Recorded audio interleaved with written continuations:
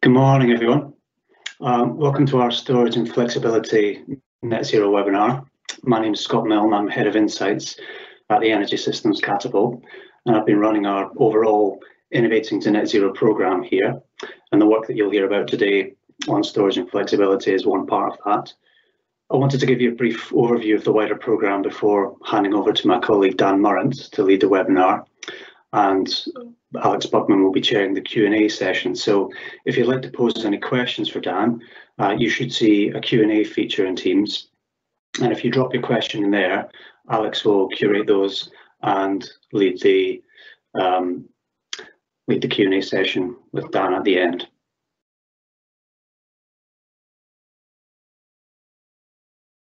A moment, try and get my camera live for you.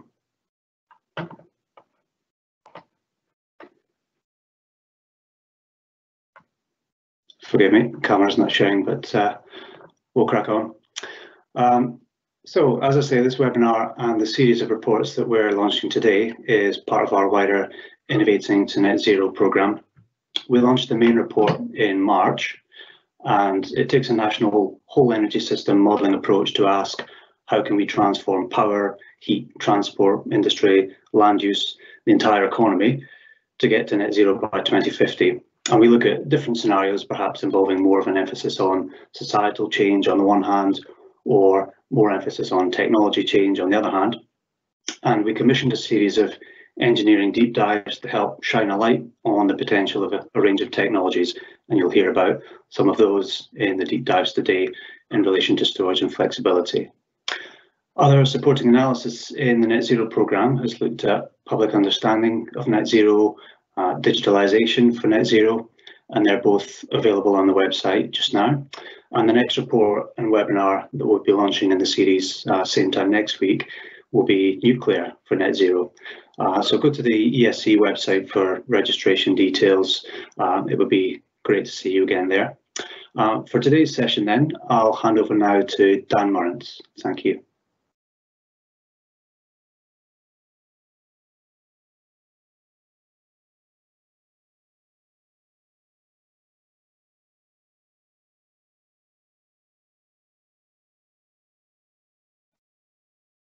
Sorry, everybody, I'm muted. I just talked to myself for about a minute. Right, try again. Good morning, everybody. Thanks for attending. And thank you to Scott for handing over. My name's Dan Murrant. And before I get into the detail, I just wanted to provide a bit of background. So we've developed our new storage and flexibility model, and it lets us compare different storage and flexibility technologies on a level playing field to see which provide most value to the energy system. No markets, no policies, just the cheapest way to make a reliable net zero energy system. And whilst we did see an important role for batteries, one of the things we're finding is that there's also value from other storage and flexibility technologies.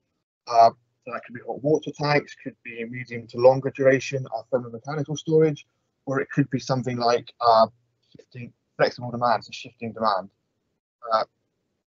So this is what kind of led us to think about what we wanted to do for this work. So we decided there were 4 areas that we wanted to look into in a little bit more detail. And we've termed as technology deep dives. So it's non-battery electric storage, vehicle to grid, thermal energy storage heat networks, and centralized batteries. And I'll go through each in turn, and then I'll provide a summary of kind of the findings, the overarching findings.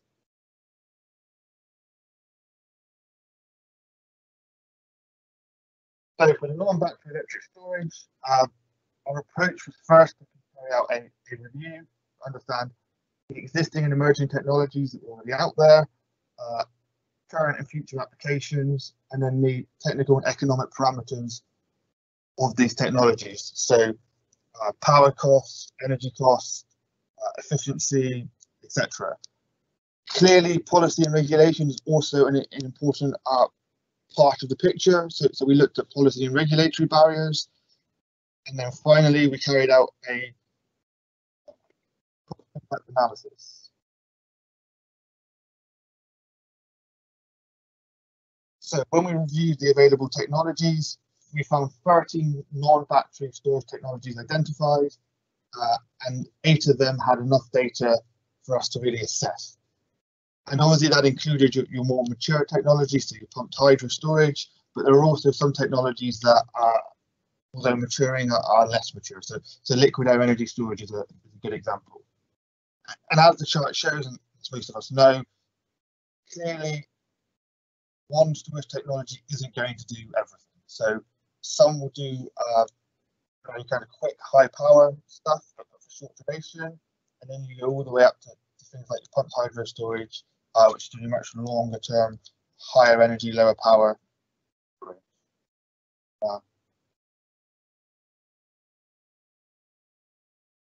But the data we had, we looked at cost projections for 6 longer duration storage technologies, and then I'll come on to a minute the shorter duration.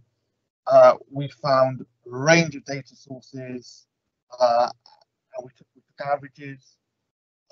As we approached 2050, that there was less data available. So for the data we had, you could see how the cost looked to be falling or rising, but falling, and then we applied that to the average. So what we found is that there was steady capital costs for pumped hydro, adiabatic compressed air, and gravitational storage. As those technologies are relatively mature, at least in our understanding of the technology. And then when it came to flow batteries, so vanadium redox and zinc bromide, as well as liquid air, the costs are expected to drop significantly, but they still appear to be more expensive than pumped hydro storage or compressed air, particularly for longer duration. So the power costs are lower because the energy costs are still higher when it comes to longer duration. But of course, that's not the full picture. So some of these smaller technologies have less no geographical constraints and shorter construction time. So that also needs to be taken into account.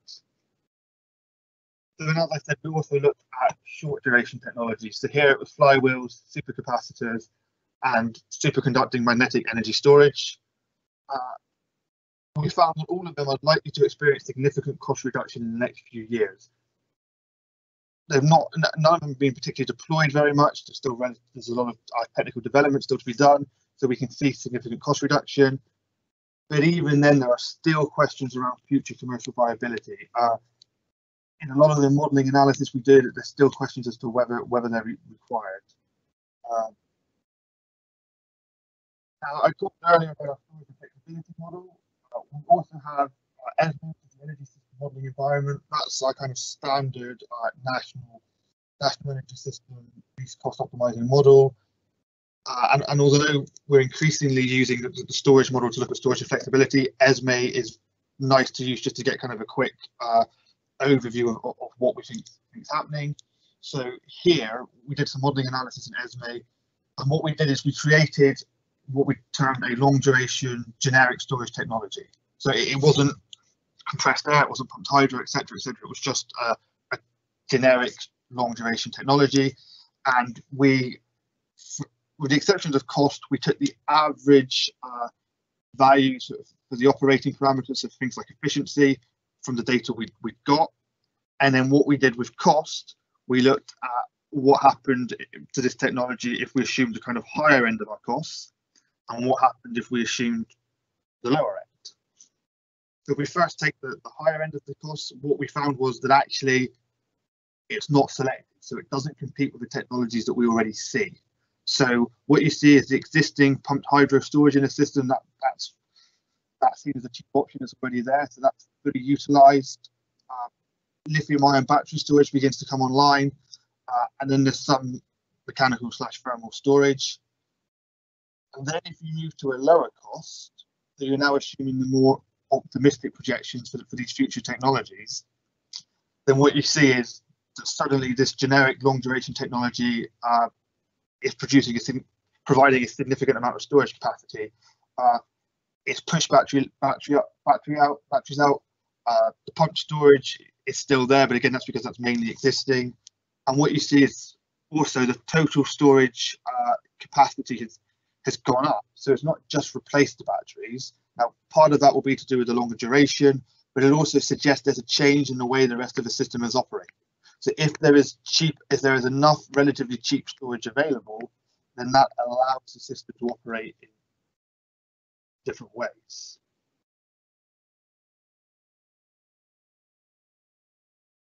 So some of my key findings from the first report was there is clear value in medium to long duration non-battery electrical storage within a net zero energy system. There's several non-battery storage technologies in development. It's difficult to see a clear front runner. You can make cases for many of them, but it's hard to say this is definitely the one that's going to progress. And then, as we showed in the previous slide, the capital cost of non-battery electrical storage need to reduce for it to become cost competitive within a least cost energy system.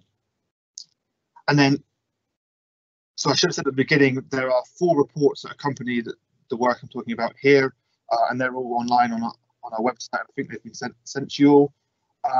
So here is another conclusion that I haven't talked about in this presentation. Obviously, we're limited for time, but it is in the report. So non-battery electrical storage technologies have several market policy and regulatory barriers. And we've listed a series of recommendations to help remove these barriers. And as I said, they're detailed in the report, but most of them focus around improving existing market design and, where necessary, developing new market design. So now I'm going to move on to vehicle to grid. I'm going to move fairly quickly through all of these because, as I said, there is the more detailed reports, and also I want to leave time for questions. So here there was a slightly different approach. We focus much more on the modelling. So we have done a previous study looking at vehicle to grid, and this built on that. So the big question we really wanted to begin to try and answer was, what's the role of V2G in enabling the decarbonisation of transport and energy systems? So we looked at 3 scenarios. A vehicle to grid scenario where electric vehicles can obviously operate in vehicle to grid mode, but only vehicle to grid mode. So there was no managed charging going on as well. Then we had unmanaged charging, which assumed that the consumers just charged as and when they wanted to. And then a managed charging system where it was only charging, there was no electricity going back to the grid, but it was managed at the time, so it was kind of most beneficial to the system. And then we analysed the system to ask, how does flexible generation, grid-connected energy storage, V2G capacity, and intermittent energy generation change between the scenarios? So the way we did this, scenarios, we used our Consumers Vehicles and Energy Integration Model Suite, CVEI.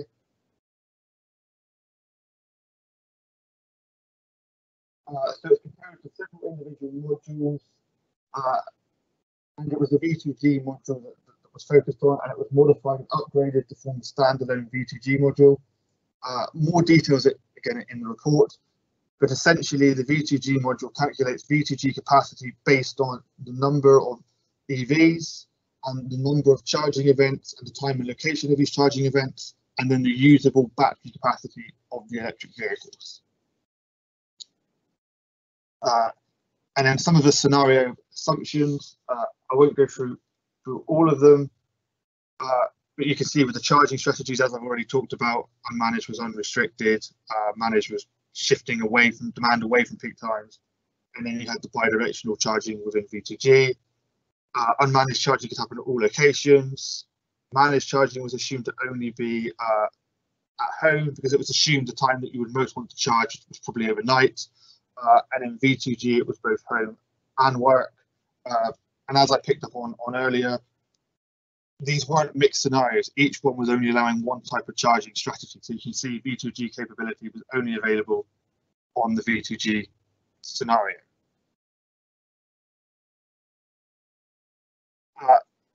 So as expected, what we found was that the direct competitor to V2G is, as a storage and flexibility service, is grid-connected storage. So although we looked at other things, for the purpose of this presentation, I'm going to focus mainly on what's happening to grid-connected electrical storage. So first of all, before we go into that, this is the V2G scenario. And you can see by 2050, it's selecting over 50 gigawatts of V2G, more like 55. And electricity storage is staying relatively constant. So that's predominantly the pumped hydro storage. It's not needing to build a lot of battery storage because it's got the vehicle to grid providing that service.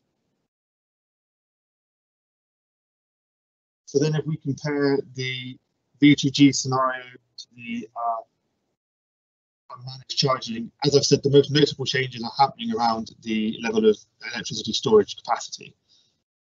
And if we look to 2050, we can see that there's 40 gigawatt hours, or approximately 40 gigawatt hours less grid connected storage under the V2G scenario than the unmanaged. This is because not all of it, but a lot of that is battery storage, and the V2G is providing it instead. And then this is likely, from a whole system point of view, this is likely to provide value. As grid connected electrical storage, it's likely to be more expensive than V2G. So there's a significant kind of benefit there from using V2G.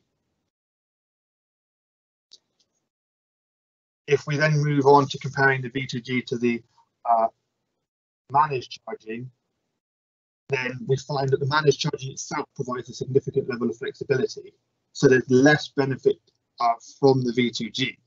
Having said that, there is approximately 10 gigawatt hours less grid connected storage.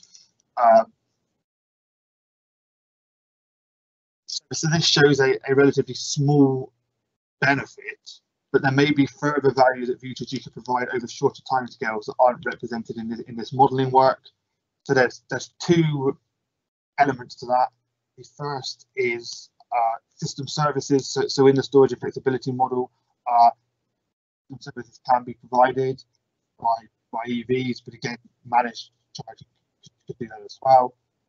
And then the one that's more likely to be potentially having an impact is that on the CVAI modelling, which is based, a lot of it is based from ESME, the minimum time periods are around 3 to 4 hours. So anything that's happening on a more granular scale than that is not picked up by the model. So it may be that there's more benefit from V2G if you were looking at, say, an hour-by-hour basis. And here it's clear that further work required. To summarise some of the key findings, V2G could provide significant value to a net zero energy system, providing over 50 gigawatt hours of flexible capacity by 2050. V2G is most favourable when compared to unmanaged charging of EVs, so it reduces the need for grid-connected electrical storage capacity. And as I said, when you get to managed charging, because managed charging is providing a fair amount of flexibility itself, the value of V2G is lessened, although there still appears to be some value by reducing the need for grid-connected storage.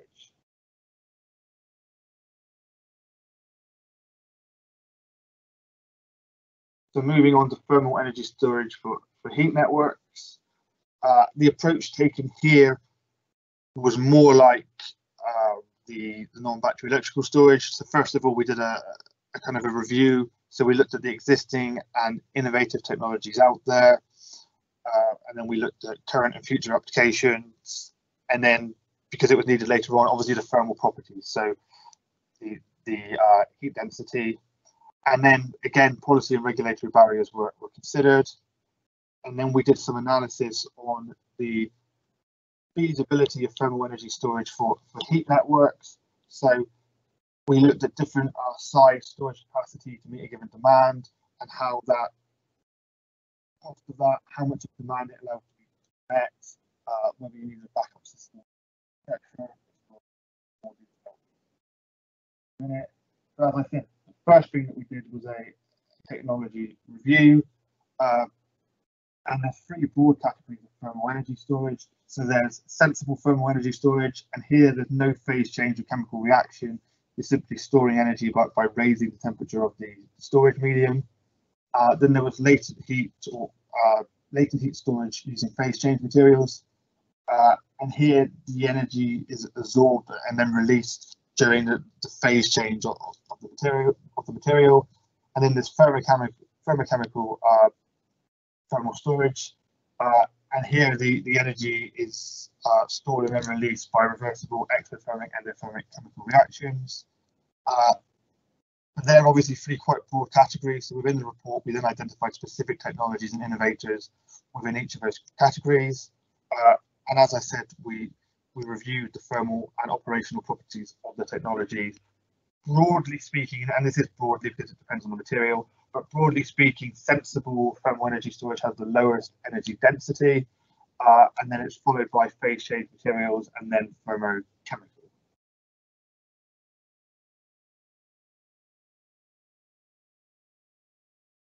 So policy barriers, energy storage, we broke these down into three broad categories. So economic, social, and technical policy barriers. Now within the economic, we found the costs were a barrier. There's also business as usual inertia.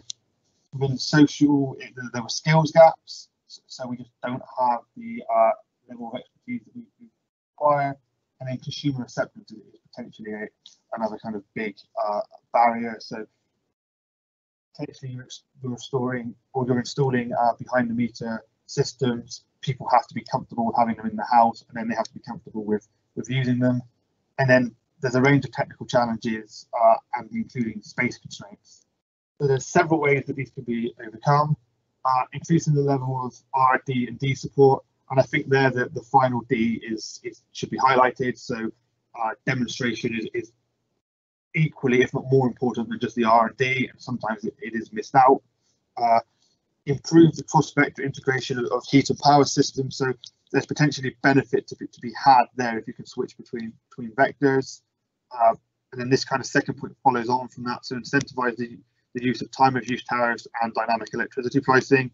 And then going back to kind of the issue of consumer acceptance, we need to, the way you get consumers to accept something is at least at first to raise their awareness and educate them. So that's very important.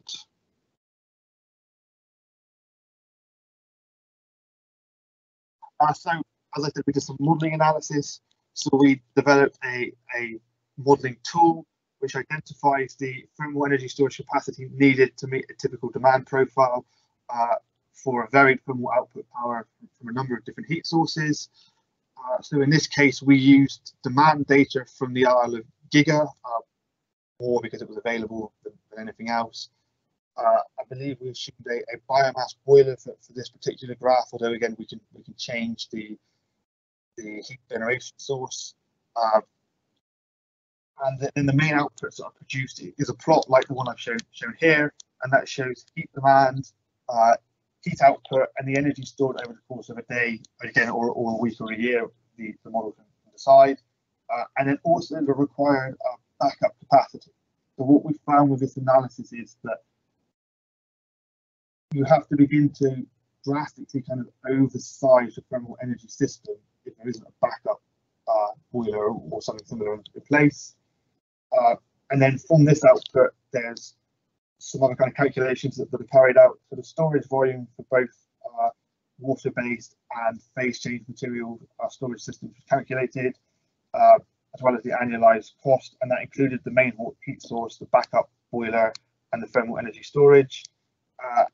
The other thing to say is that at this point we didn't model thermochemical storage. Our review showed that it was the least mature technology, and therefore it wasn't included in this analysis, but the model has the capability to do it.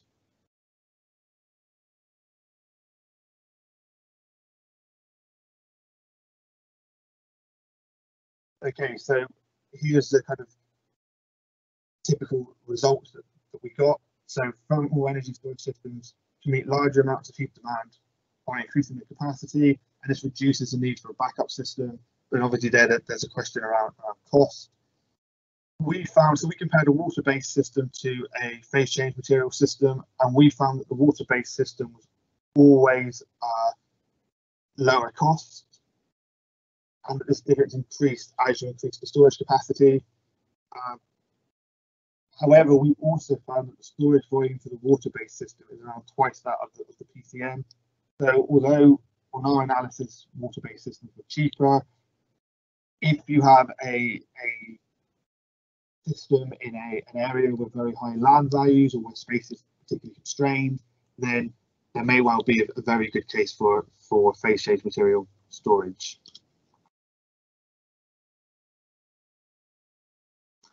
So moving on to the key findings, thermal storage provides value because it reduces the size of heat generation required, but there's a balancing act here between how big you have to make the thermal energy storage.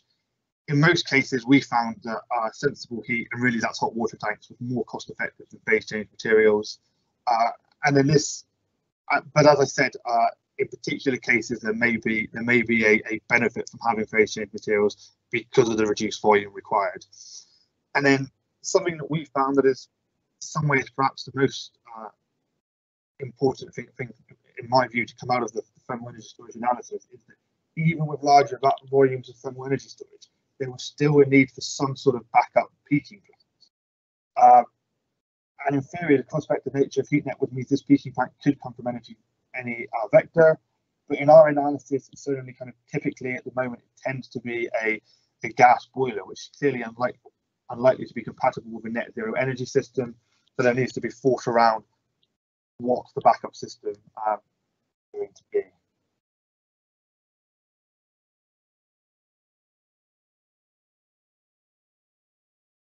And finally, second life batteries, and again, this image is probably getting quite familiar now. So carried out a literature review.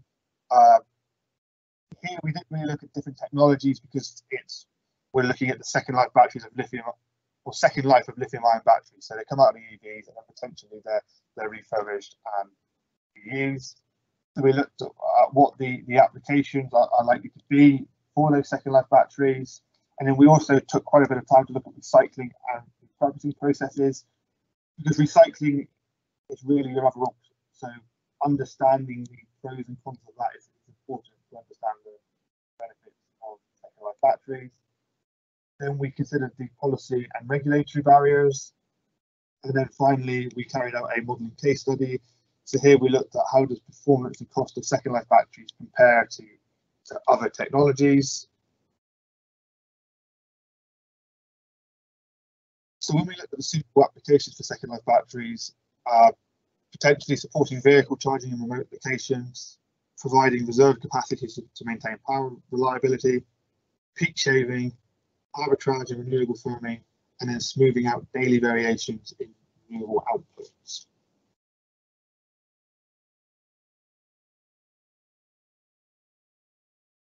So here's an example output. So the model developed an operational profile of second life battery energy storage system alongside demand, renewable generation, and grid import.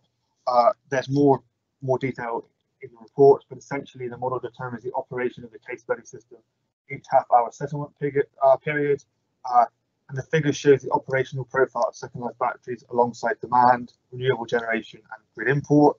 And it indicates that when renewable generation is higher than demand, so the blue line is above the orange line. If storage is not full, and that's the purple line, I appreciate this might not be that clear,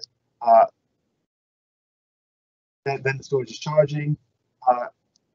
Conversely, if the storage is full, then the renewable surplus is curtailed. So we effectively assumed a microgrid system here for this model. Now, of course, we could scale that up to the whole country, but the data we had was for a kind of typical area of South Wales, something like Bridgend. It wasn't specific to Bridgend, but that kind of type of size and profile.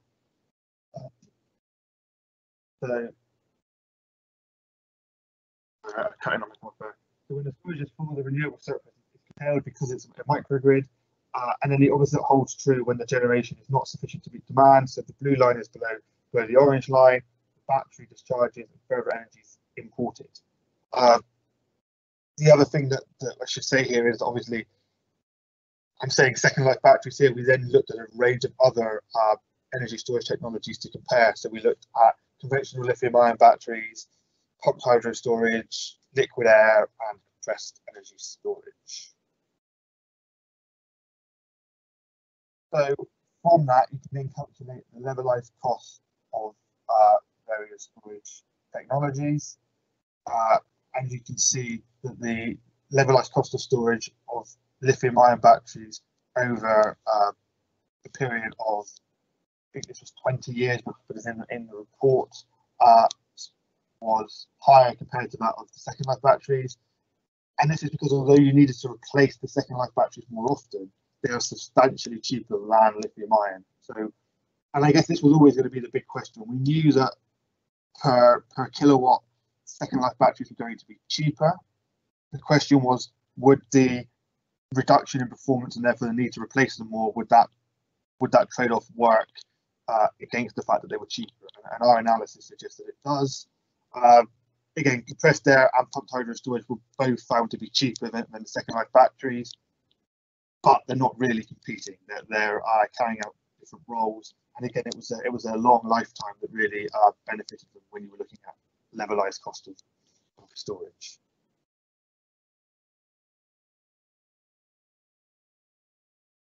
And then when it comes to second life batteries, I think it's important to talk about supply chain barriers. So the first image on my left, that shows a number of EVs, and then from that we could calculate how many we assumed were retiring. And then we also looked at what we thought the peak demand would be, and then available power from second life batteries given when they're retiring. Now, clearly you wouldn't expect to try and meet all of peak demand with second life batteries anyway, but as an example, you can see that from the UK market, there won't be enough retired EVs, so enough available second life batteries until 2040 to meet national peak demand. So that means, again, working backwards, up until 2030, 2035, there's still likely to be supply chain barriers. So although second life batteries potentially look like a good bet, at least to start with, we're going to be limited to the number that we can deploy. So to summarize, second life batteries are likely to be cheaper than new batteries. Other factors such as electric vehicle supply chain will also be considered. So there's unlikely to be enough second life batteries, as I said, until 2040 to meet peak demand.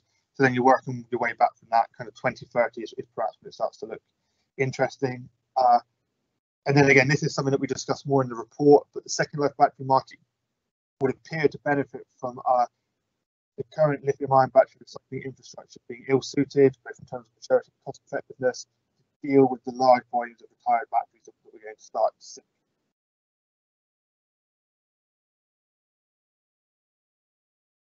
Okay, so that's a very kind of brief summary of the four deep dives that we carried out. But there were also some common themes and barriers that we found. So there was no technology that was found to be a complete kind of write-off. Each technology definitely had potential to provide benefit to a future net zero energy system and could be deployed in significant scale. In each case, this benefit was because, or at least partly because they became more economically viable than their competitors, or in the case of thermal energy storage, it made district heat networks more economically competitive. But I should also say that there were substantial amounts of uncertainty. So each technology had the potential to provide benefit, but I think with each one there was questions around either would we see the cost reductions that were perhaps kind of forecast, or with second life batteries, when would we see the kind of rollout of enough retired EVs? So there's still a lot of work to try and resolve some of the uncertainty. And then there's a number of common barriers which were identified.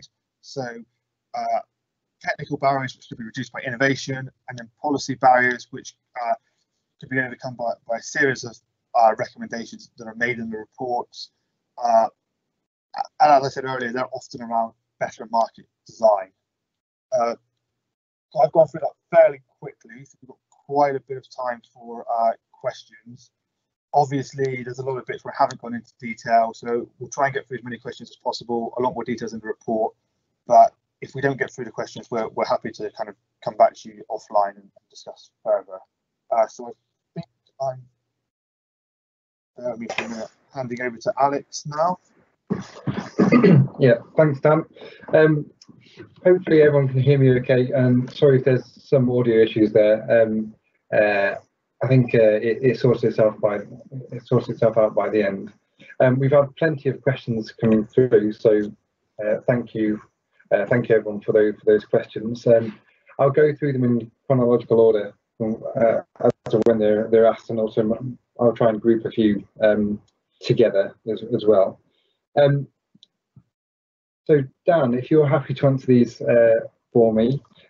James McNaughton from Pumped Heat, he's asked some questions about the costs that we use. So first of all, there's two questions related here. One is, do we, within our modelling, do we distinguish between pounds per kilowatt hour and pounds per kilowatt? And there's a follow-up question there in terms of what were the costs that we use for lithium-ion batteries? Sure. So thanks for the question.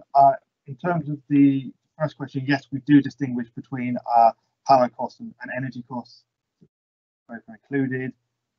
The lithium-ion battery costs, I can't remember off the top of my head what they are, but I can certainly provide them. They're based on a system of available reports and data, and obviously they decrease as we hit 2050. But I can provide that offline. Great, thanks, Dan. And next question from an anonymous question asker. How did the rest of the system change when more long duration storage was deployed? Yes, so we didn't look in detail exactly to how the change was happening in this study, but we have certainly looked at how there is a change as you increase the level of storage that's generally available under other analysis, and it's all the kind of stuff you would expect. So if you've got more storage in the system, you see greater utilization of renewable generation and a lower utilization of kind of thermal peaking plants. On the scale that we were talking in this report, you probably wouldn't see a significant drop in the installation of peaking plants, but you would see a drop in the kind of utilization, which makes it easier to hit your carbon targets. And then potentially that has knock-on, and again, this wasn't assessed in this report, but you probably see knock-on benefits in things like industry. So things that are harder to decarbonize, if you make it easier to decarbonize power and transport and heat, that you've got less kind of emissions there. That gives you more leeway to do something with the harder stuff, so industry, agriculture. So that's where you'd expect to see the system change. Great, thank you.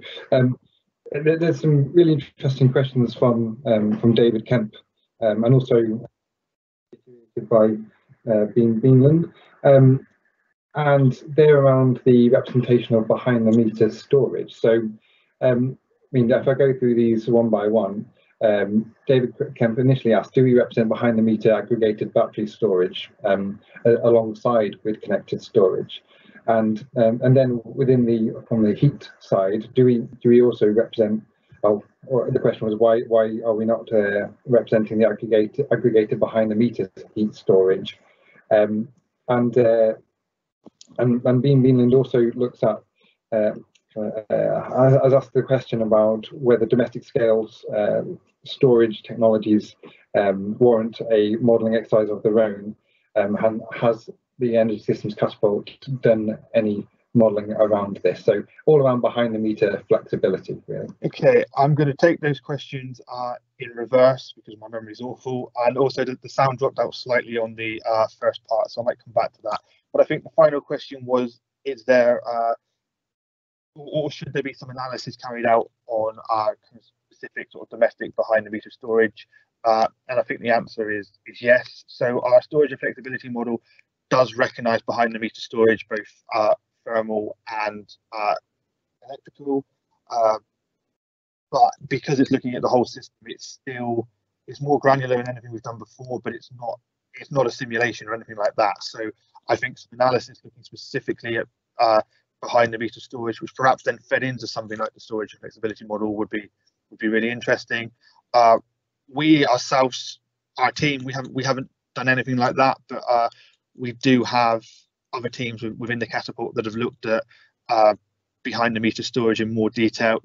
Tends to be on a sort of simulation rather than optimization. It tends to be more short term, but that's certainly something I think we'd be interested in looking into and happy to discuss more. So I think that was the final question. Did I Yeah, answer part of the second question? Was the second question about the second question was on the heat network thermal storage kind of project that we've done here. We were mostly looking at distribution connected thermal energy storage, and so the question was, I suppose if I could rephrase it in a different way, what would be the impact of representing behind the meter thermal storage as opposed to distribution connected thermal storage within that model, and does it warrant further exploration? Yes, so I think further exploration is always something that's good to do. The reason why it wasn't done was really it begins to make it a more complicated question, and we really wanted to get something that we had done well rather than kind of overstretch. Again, we do have modelling. So the storage effectability model does look at kind of distribution connected storage, and it may well be that there is a benefit from that. I think with district heat networks, there's definitely a case for large distributed storage, but that's not to say it's definitely the right answer. And certainly on our modelling that we've done, we do see behind the meter domestic scale storage is really important. Obviously, thermal storage in general allows you to decouple. If you electrify the heat sector, which tends to happen with the thermal energy storage, you can decouple it from decouple electricity demand from the massive kind of morning peak heat demand in the winter. So definitely it's important, and again, we'd be happy to look at it in more detail in different relation to kind of heat networks. And then Alex, you're going to have to repeat the first part of the question. Because there were 3 points, weren't there? I think the first point I missed, the sound dropped out. Yeah, I mean, it is on behind the meter battery storage, and how do we represent behind the meter battery storage as well as grid connected storage? Yes, so we represent both. What we tend to find is that the first pick is normally the distribution battery storage. Then if more storage is needed in the system, if you kind of push the model to require more storage, then fairly quickly it looks at behind the meter storage. So we do see it, and like all of this kind of modelling, stating the obvious, your outputs are clearly dependent on your inputs. And I think when it comes to behind the meter batteries, things are moving so quickly that always assuming that you've got the most up-to-date costs is difficult to do. So yes, we'd certainly again be happy to look at that in more detail. Absolutely, and if I could just reiterate there, within our current modelling using the storage flexibility model, which is a whole systems least cost optimization model, we do represent behind the meter storage, and within the most recent runs within net zero energy systems, we see a pretty huge value to utilising that behind the meter storage, to the point where almost half of the total system capacity is delivered through behind the meter flexibility.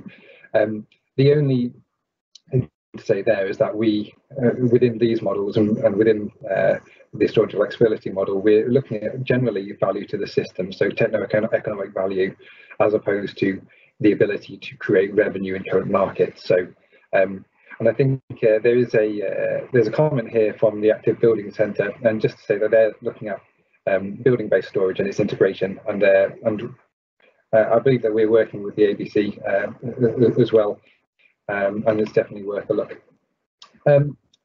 Next question is a short one. Which type of storage did they use in the Isle of Giga? So for the thermal storage, we compared two systems. One was a hot water tank. The other one was a phase change material.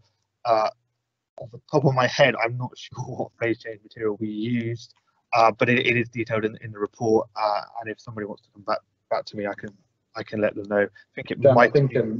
Sorry to interrupt. I think the question was asking what did they actually use in the Isle of Giga, where the data came from. Oh, what did they actually use? So the honest answer is I don't know. We didn't do an extensive analysis of their study, we were looking for kind of good bad data, and their data was available and looked quite good. So I don't know. Great. Great, thank you. There's a question from Peter Frampton asking, have we modelled the economics of the backup heat generation? So this is referring to the backup plants for the thermal heat storage, the district heat networks. So have you modelled the economics of backup heat generation? Does the market provide sufficient incentives, and might there be need for a heat capacity market? Okay, that's a big question. So the first bit is easy. I can do that. So yes, it was a levelized cost of the was the cost of the whole system. So it did include, sorry, an annualized cost, but it did include the cost of the backup. Do we need incentives? I think it's something we need to look at quite carefully. Yes, we probably do, because if not, I suspect gas boilers are going to be the cheapest. So there's no incentive. People are just going to put in gas boilers. So you probably do need an incentive to move people away from gas. Whether you have a specific heat incentive or whether you have a more broad carbon tax type based system, that's another question. Certainly our markets policy and regulations have done a lot of work on carbon pricing, and they've probably be more than happy to discuss that in a bit more detail. Okay, great. Okay, so there's some more questions coming in as we go along. But one would be, what geographical scale of pumped hydro storage would be required in your scenarios? Geographical scale. So we're talking about how, I guess, the land area that's required. Yeah, I think if I can come in on this one, if I can talk about the Catapult general view of pumped hydro storage, we have maximum build capacities that we use that are based upon underlying evidence provided by either ourselves or by other sources, and I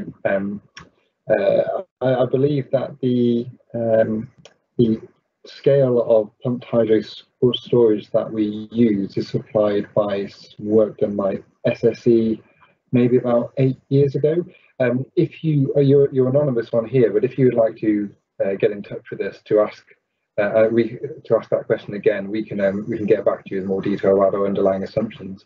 I mean, a lot of the underlying assumptions that we use are already available within our ESME data references book. So if you just Google Energy ESME data references book, then it will come up with a publicly available source of where we get a lot of our data assumptions from. So the next question, Dan, is from Jeff Harvey, Councillor Jeff Harvey. Do flat rate distributions costs distort comparison? So a storage technology that is inherently on large scale, such as pumped hydro, effectively benefits from a flat rate distribution charge from the DSO and National Grid. On level playing fields, domestic scale battery storage should be given credit for not loading the distribution network. Yeah, there's certainly a point there. I think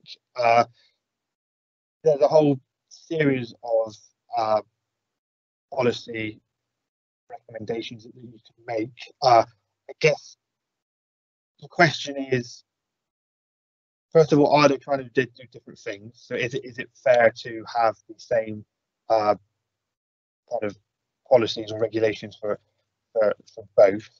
But I do think it's something that should be looked at. But I also think, I mean, pumped hydro does have its own kind of regulatory barriers. I mean, we've not built a pumped hydro system well since the denationalisation of the energy system the privatisation, and there's barriers there around kind of investment upfront and costs.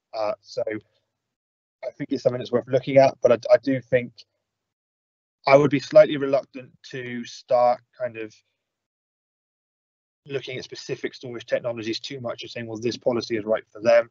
I think it's more about saying what's the type of storage we need. So is it short duration distribution storage? Okay, then let's do something for that. Is it this type? And do they stack up? Yeah.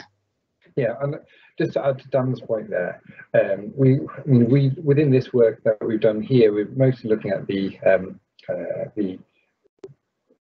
technology-based cost value. But I think within our MPR, with our markets policy and regulation research, we're doing a lot of work at the moment around rethinking electricity markets. So, and this largely focuses on how we distribute. We fairly reflect costs that technologies impose on the energy system within the cost that they see to operate. So, I'm not sure if I fully agree with the comparison made, because large-scale pumped hydro is likely to provide quite different functionality to behind-the-meter battery storage on the network. But I think the general point is that yes, we need to make sure that the costs that are imposed onto the network by the use of a given technology need to be recognised in the kind of strategy we have for which technologies we use in the first place. So I generally agree with you, Jeff. But again, if you would like to get in touch with us afterwards, we're happy to carry on this conversation and loop in some of our MPR team. So Dan, there's a couple of questions from Alex Hunter from Sherwood Power. So has the cost of end-of-life disposal or recycling been factored into technology costs?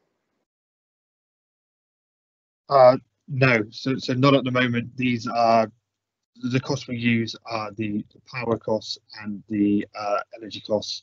So it doesn't include end of life or disposal.